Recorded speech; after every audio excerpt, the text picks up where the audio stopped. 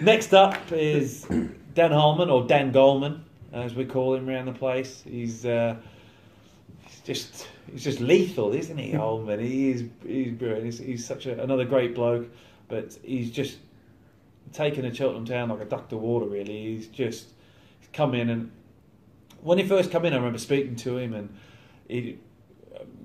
he's one like me. He's always one of the first in. You know, I think one morning we're in. It was about 8:30. We're both in at the training ground, and sitting there, and I think the first one's in, and he just signed, and I'm, how you getting on? And I knew him through mutually playing against him, but didn't actually know him as a bloke. And first day I said to him, I says, Holman, if you get 10 goals, we'll get promoted.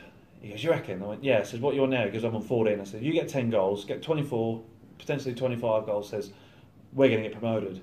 I think he got 10 goals in 9 games, something stupid like that. And I went, you're not meant to score them all so quick. He goes, Downsy, you said if I get 10 goals, we're going to get promoted. There's still 8 games left or something like that. And I went, don't worry, mate, we'll get promoted. Don't worry about it. But he's fit right in since he's come in. He's got a great personality. He's a great character. He's fit in. As soon as he come in, it's like he'd been here all season. He's embraced everything that we are about at Cheltenham Town. His work rate is second to none. He works so hard on and off the pitch. On a Saturday, he's always harassing centre halves, closing them down. I know through playing against him, he is a nightmare to play against because he's always, chomping at you. He's always around your feet, and he's a lethal finisher, left and right foot. He's got such great ability he hits it so quick. He's got that short backlift, so when the ball comes into him, he takes a touch, and then it's shot before a keeper's set and before the defender's set. There's a lot of time you see a player have that touch and then take a step, then shoot. He's sort of taken the touch and shot in the same kind of movement. It's so hard to defend against that because you've got to do that as well. Defend. You've got to find a step from nowhere. You almost got to hover. And it's hard to do. It's hard to try and block his shots. And it's a great ability to have that. And it's so hard to defend against. And for keepers, he gets them off balance. They're not actually quite set yet. And he's done that so many times. And that one where he just takes a touch and curls it into the last corner, 2 games. The last couple of games. He's got the ball out of his feet, and I've turned to John in the press box and gone goal before he's even touched the ball. He's got an ability just to do that. And it puts bums off seats and gets bums off it as well, and that's it gets people in the stadium is what I mean, and then gets them stand up cheering because he's got that, and he's such a brilliant signer for us, and you've got to take that off to the gaffer.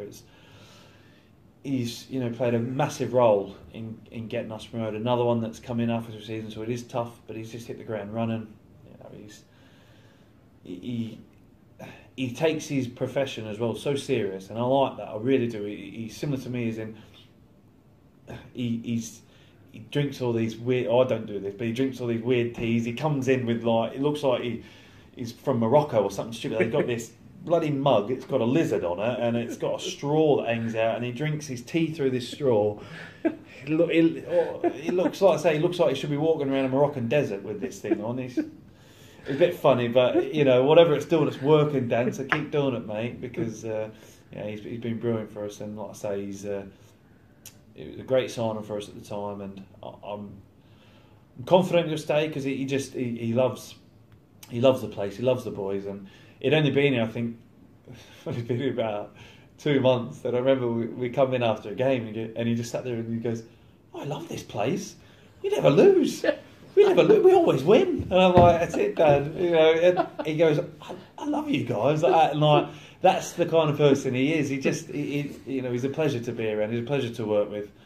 He always wants to, again, another one who wants to get better.